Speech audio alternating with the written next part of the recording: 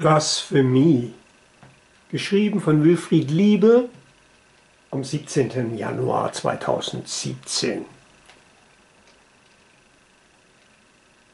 Blasphemie? Was wäre, wenn Cäsar heute leben würde, mit Schulpflicht? Was wäre, wenn Napoleon Sohn eines Schuhmachers gewesen wäre und dann selbst Schuhmacher geworden wäre? Was wäre, wenn Martin Luther nicht so kleingläubig gewesen wäre? Wie ginge es den Frauen, der Umwelt, den Tieren?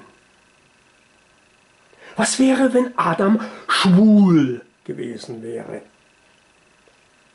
Und Eva und alle Evas ihre Kinder bekommen hätten wie die heilige Jungfrau Maria?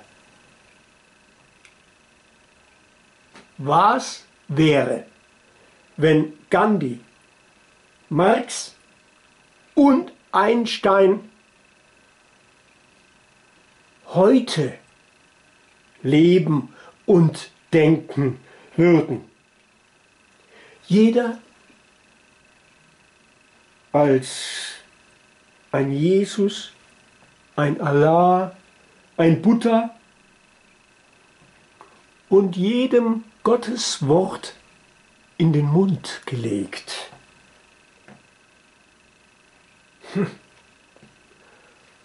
Sind diese Gedanken wirklich absurder als die Welt da draußen?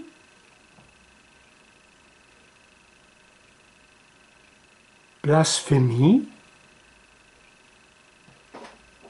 Mea culpa.